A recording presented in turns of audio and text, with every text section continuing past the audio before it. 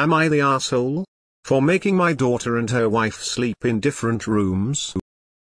I am asking here because a friend told me to.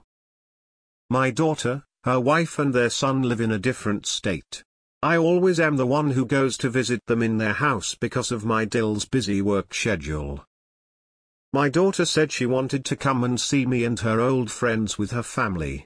They are currently renovating their house. They have a house in our city and usually stay there when they rarely do come over, and my daughter asked me if they could stay with me. I said of course.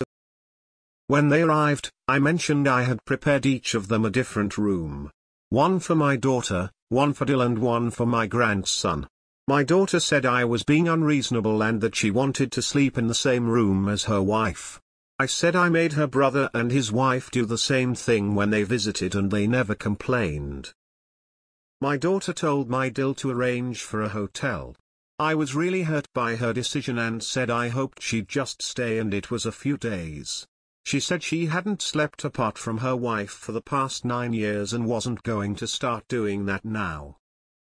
They left and stayed at the hotel. My daughter is still kind of cold to me and my friends think I acted like an Was I TA?